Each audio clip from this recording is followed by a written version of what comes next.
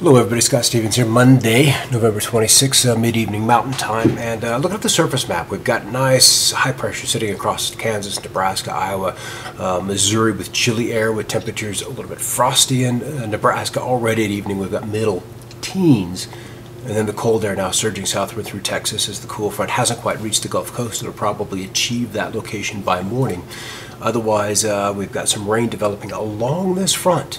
Along the front from Texas on up through Tennessee, with temperatures and dew points, at least dew points returning into the 50s and at least 40s and 50s, probably some low 60s right along the Gulf Coast. That moisture now streaking towards the Appalachian states and then eventually into the cooler air, where we will likely see some sleet and some snow deeper into the cold air through Illinois, Indiana, where that cold north wind is intersecting this chilly air. Out west, we have had some gorgeous weather with temperatures 60s and 70s with abundant sunshine, even if it is littered with trails and the skies have gone hazy, milky white. But things are changing, especially in the Pacific. A reconfiguration of the jet stream coming this week will be well underway in about 3 days' time, and an onslaught of monumental amounts of water appears to be headed for Northern California. Into Canada, it is cold. It is cold. It is cold from the prairie provinces back towards British Columbia, especially northern BC, and then through Alaska, where teens and 20s below zero are not uncommon. The coastal areas are much, much closer to the freezing mark. Here's our snow, where we have the rains breaking out from the Rio Grande Valley of Texas across the hill country through and just north of the Gulf coastal areas, and you can see across Louisiana and Arkansas this evening the rains are beginning to light up, even if you have your thunder showers embedded therein. All of this water is certainly welcome, as the rains couldn't have arrived at, well, they could have come a little earlier, but they're certainly welcome. And then there's the snow on the north side. Lake effect snows from Traverse City, Michigan, up along Houghton and off Lake Superior, and then some coming in through the Adirondacks. All those light snows. As we move to the west, we'll take a look at the visible satellite imagery, and you can see some of the chemtrail clouds that were rather thick from Idaho, Oregon, Washington, and then you can see them contrasting with the Pacific Ocean here just off the coast of Washington.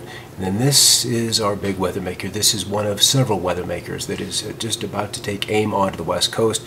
There's a nice plume of tropical moisture down to the south with all kinds of well, let's just say filleted clouds in here, because it looks like we have a backbone of a fish with the clouds streaming off the side of it. And there were numerous trails across Baja, across Southern California, with this cirrus canopy that began across southern Arizona. What was the time of this image? Probably 20:30 Z, so early afternoon, mountain time. And then a lot of cold air backed up along the front range of the Colorado Rockies today. We're underneath this deck of low clouds, and the very weak late November sunshine temperatures just did not recover much. And you can see this white shield across Nebraska in through and through Wyoming. This is all snowpack. This is snow on the ground. And then we get back into high clouds, and of course littered with chemtrail clouds as well. Let's move off to the east, and we have another developing storm to the south. This is our light rains that have now turned to snow as daytime has turned to evening, and then the developing showers and thunder showers as they were over Mexico earlier today.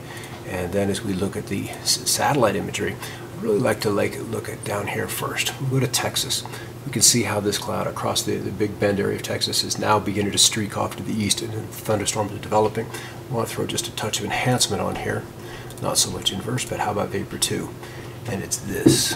I think we can see some initial chemtrail clouds here initially, and then it becomes just this blooming band of cirrus as they're playing with this boundary between the tropical regions and then the more temperate regions. But this all looks like it was initially chemtrail clouds. You can see the stripes, and then it just bloomed into the cirrus canopy as the moisture arrived. So let's go back out to the west, where the contrails were intense today, arcing over this ridge of high pressure.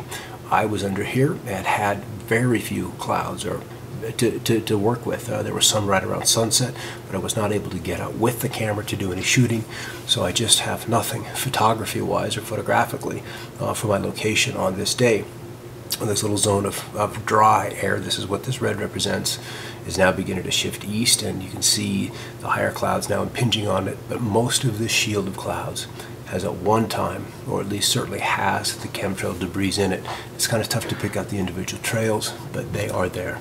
All right, let's go to the forecast. Here's the ridge off the west coast, and the cool northerly flow, the Hudson Bay cold air, and then off of Quebec, another low. Here's the low developing off of the Gulf of Alaska. This was Monday morning. I'm going to refresh this in hopes that the evening models are in, and they're not.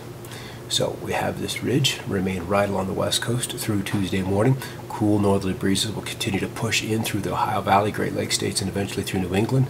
As we move to Wednesday, things begin to change. This ridge begins to get pinched off, a little more narrow. One nice big healthy slug of water approaches California. This 570 line you see right here is often their rain line. Once you get the values, these height lines, these geopotential heights in decameters, once you get this 570 line farther south, that kind of opens up the way to get the rains in. So we can see that still a little bit south of San Francisco, but not as far south as the Southland, LA, San Diego. That isn't that far south. But as we get to Wednesday night in particular, and through Thursday, this onslaught of Pacific moisture will be hammering the Cascades, the Siskiyous, not quite the Sierra, but it won't be long before that happens. Then we can see these ripples continue to press inland through Thursday night and into Friday. So Northern California, Washington, and Oregon, especially those coastal areas, are going to get wet. There will be snow will be measured in feet, let's just put it that way. It'll hit into the blues of northeast Oregon, it'll get into the Bitterroots of Idaho and into western Montana, and probably as far inland as the Wind River Range in Wyoming, and probably into Yellowstone as well, with some light snows. And then it just keeps coming. It keeps coming through this coming weekend. And finally, as we get to Sunday morning, this 570 line begins to drop far enough south, we might see some light showers into Southern California. But on the whole, this low is still out to shore. It's still out here.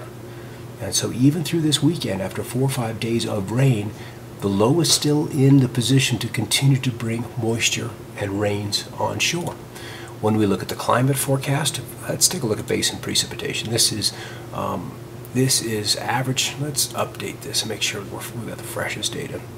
So from November 26th, we are looking at the amount of precipitation in these watersheds through the western U.S.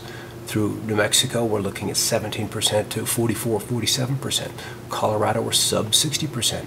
Arizona, we're sub 61%. A little bit better into Utah, and then much better from central Idaho.